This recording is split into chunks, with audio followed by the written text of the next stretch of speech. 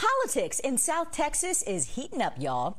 28-year-old progressive Jessica Cisneros is bringing all the smoke for the second time to challenge sitting Congressman Henry Cuellar for the state's 28th congressional district. Listen to this. Now we're back to finish what we started, to do what my dad taught me. Work hard, keep at it, y enseñar que la esperanza nunca muere. Over the past year, our community has suffered through this pandemic, waking up day after day, praying we wouldn't lose another family member or our jobs. And when we thought Congress would be the answer to our prayers, they ignored us. Apart from being a brilliant human rights and immigrant attorney, the young Latina turned heads in the 2020 election cycle when she almost unseated the veteran incumbent who's represented the district since 2005. She came within 4 percentage points, or less than 2,700 votes, of beating the moderate Democrat, known to rub elbows, by the way, with Republicans and to take campaign cash from big oil and gas and even private prisons. In the 2 years since losing to Cuellar, Cisneros took stock of how the constituents of her district haven't fared much better under him. From job scarcity to woeful access to health care and, of course, addressing the coronavirus, she sees gaps left unfilled and is confident that she can be the one to fill them. Here to tell us how she plans on winning this time around, putting forward a progressive platform, is Jessica Cisneros herself. Jessica, welcome to Amplified. It's good to have you here. Now tell us, why are you challenging Cuellar in the Democratic primary a second time around? Of course. I mean, it really much is because of the reasons why we decided to launch our campaign last time. Thank you so much for allowing me to share that story, because as we spoke about at length during our race last time, especially being from the border, born and raised, especially under the past 4 years under the Trump administration, it seems like the border, is very much talked about, but you never really hear from us. I decided to run again to honor all the work and commitment that our volunteers and voters put behind this campaign. I was a 26-year-old first-time candidate. Not a lot of people had heard about me because I was so young. And we're able to earn 48.2% of the vote in our first race. And that was thanks to all the hard work and support that people gave us, not just within our district, but across the country. And we're running, part of the reason why is because there's a lot of work left unfinished, right? We want to win because, especially in the past couple of years during the coronavirus pandemic, a lot of the crises that we were already experiencing in the district, including such a high rate of people that don't have health insurance here on the border. A lot of us have to go to Mexico to get cheaper health care than it would be here in the United States. A lot of people have to work 2 or 3 jobs just to make ends meet. The poverty rate is still at a 30% here in my hometown. There's a lot that we need to address. So we decided to give it another chance because we came so close and we know that we can win this time. In an interview with Texas Tribune, you said, quote, "I think a lot of folks saw themselves reflected in the campaign last cycle. And even though we did come up a little bit short, I feel like a lot of South Texans were left with hope." So tell us, what did you bring to the table that spoke to people in 2020, and how will your message be different this year?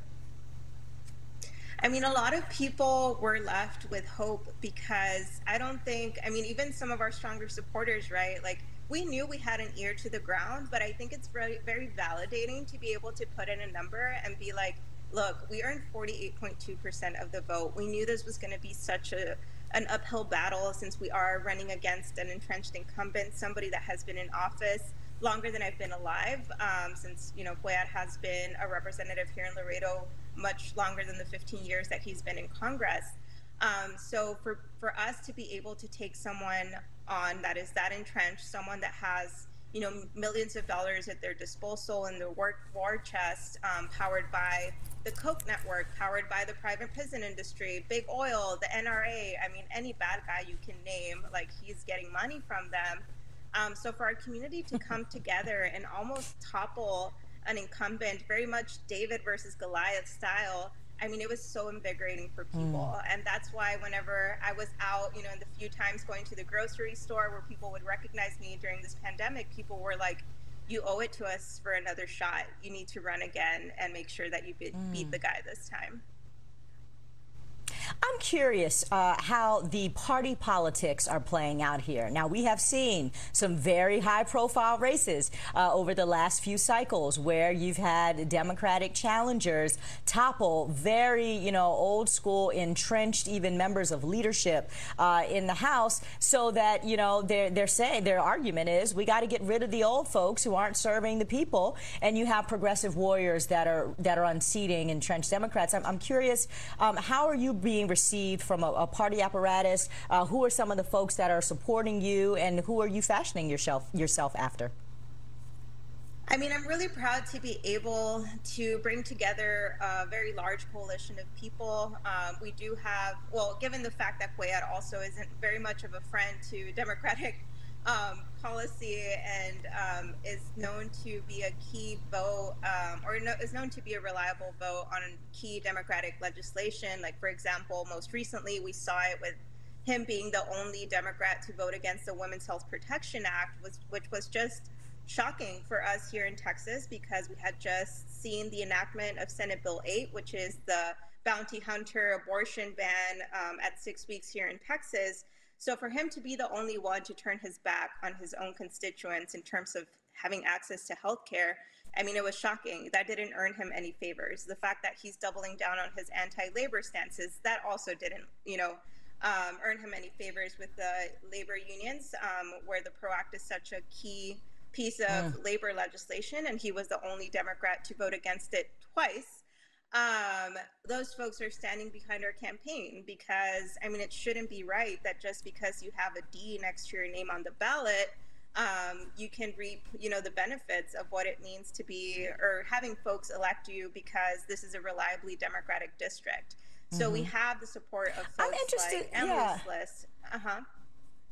Sorry, go ahead. Yeah, so this is a reliable Democratic district, and I am interested in getting into kind of a sense of the landscape that you're running in. A poll taken late last year found support for Cuellar's reelection is at 27% among general election voters and only 37% among Democratic primary voters. So I am curious, in this actual Democratic district, doesn't sound like a lot of people like him. So what can you tell us, about what that says for the appetite for change among voters that are in that district?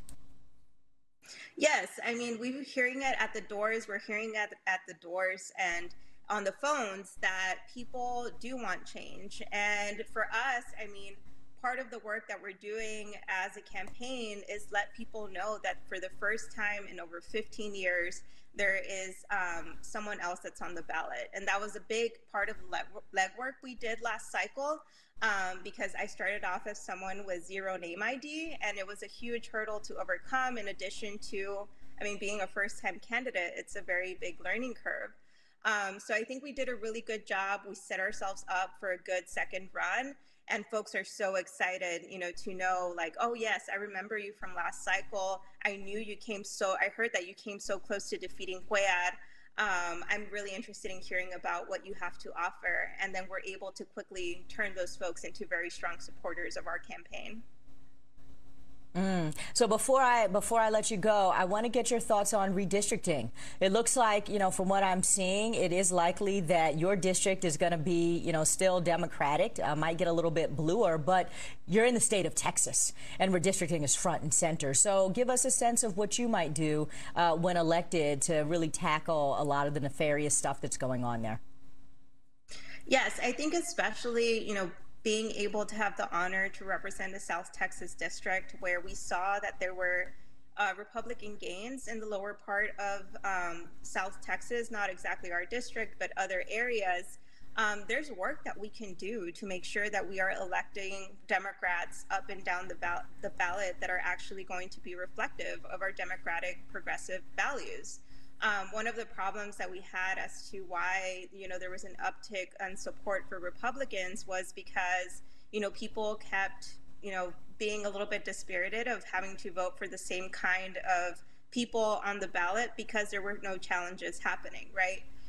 So for us, it's talking about, policies that meet the moment and then doing our part in spending, in electoral infrastructure to make sure that we're reaching those voters and making sure that we're turning them out. And that is going to be the pathway to turning Texas blue in the future.